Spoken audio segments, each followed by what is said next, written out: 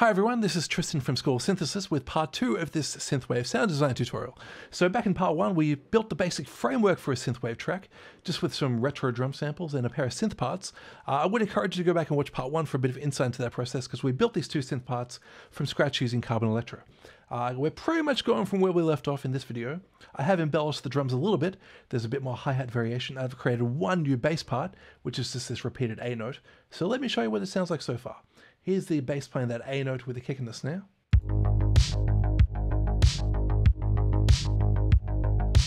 And here is the bass doing that E and the F sharp part over the synth pad, or under the synth pad I should say, with a 16th note hi-hat as well.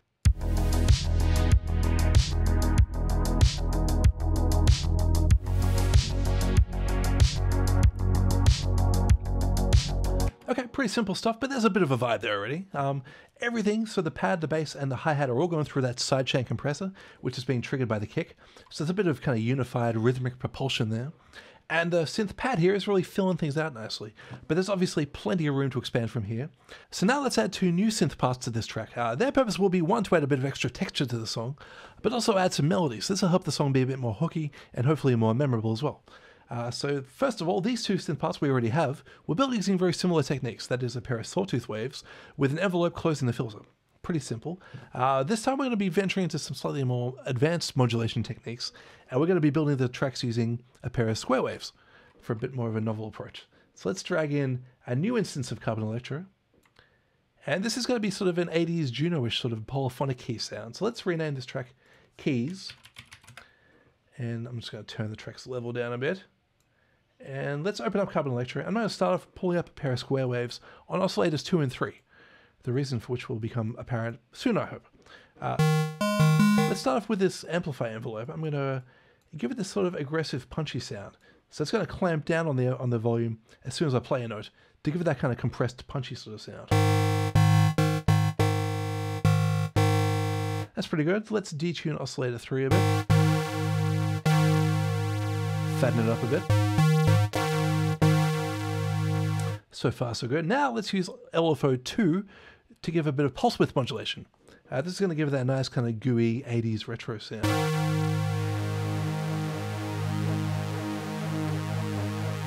Alright, let's slow the rate down a bit. Nice, just adds a bit of nice gooey movement to it. Now I'm also going to use LFO 1 here, but to modulate the pitch of oscillators 2 and 3. This is going to give it that sort of detuned cassette tape sort of vibe. It can get really out of hand if you do too much modulation. So let's keep it really subtle. We're going for about 5 or 6% on both oscillators.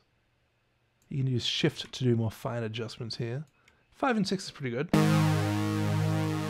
Again, let's slow that down a bit.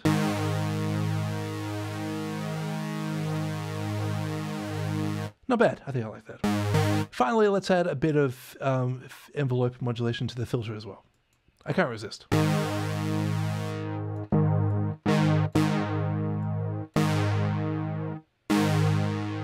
It's not bad, bit of resonance maybe.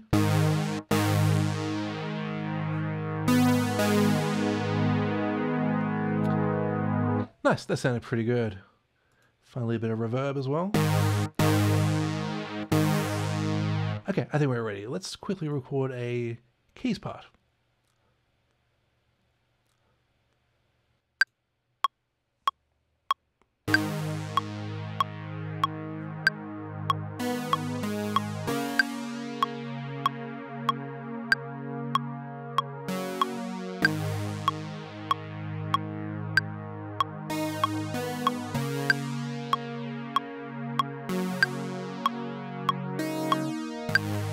Okay, I think that's pretty good.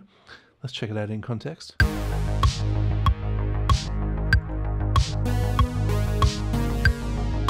Not bad. Let's add one more keys part to this E and F sharp part as well.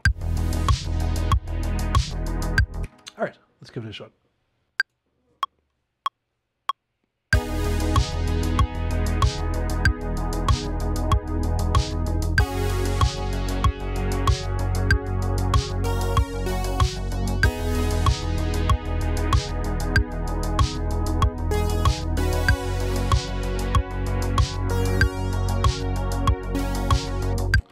think that was pretty good. Let's just have a quick listen.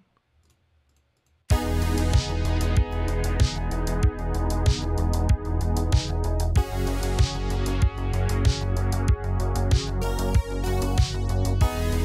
think that's okay. Let's move along. So let's add one more synth part to the track. And this is going to be a synth lead sound. So let's drag in another instance of Carbon Electra.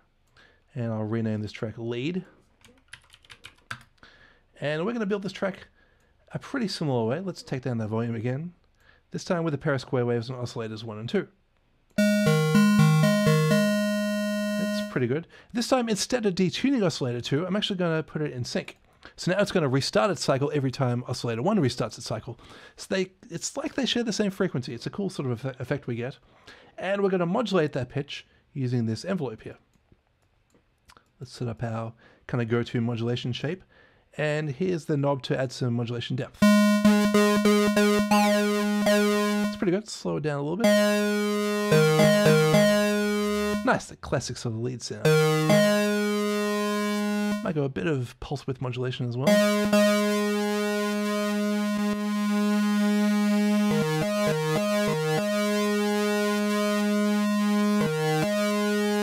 Might darken it up a little bit as well.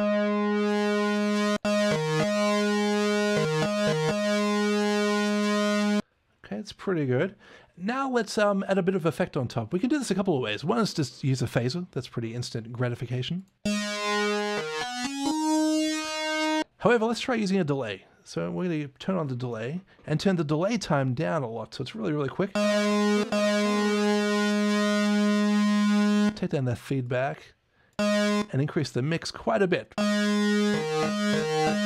That's sort of like a doubling sort of slapback effect we get. Really cool for lead sounds. Let's add a bit of modulation to those delays to thicken things up. Nice, that's sounding pretty cool. The last thing I noticed is that the track's starting to drag a little bit. I think I want to speed things up. Let's crank it up to about 110. Let's try that one more time. Okay, let's have a listen to it now.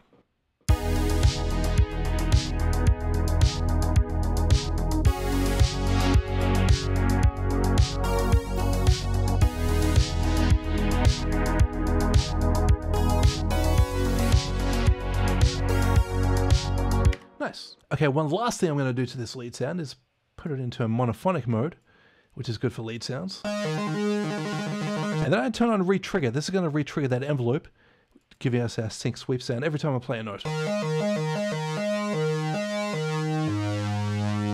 Nice, that's all sounding pretty good. Let's go ahead and lay down a melody.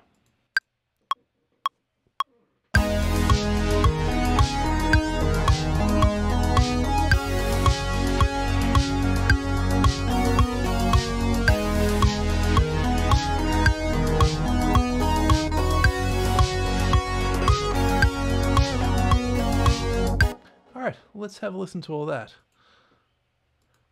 Let's just duplicate this keyboard part. Add a bit of reverb to the lead as well, and I think we're good to go. Let's check it out.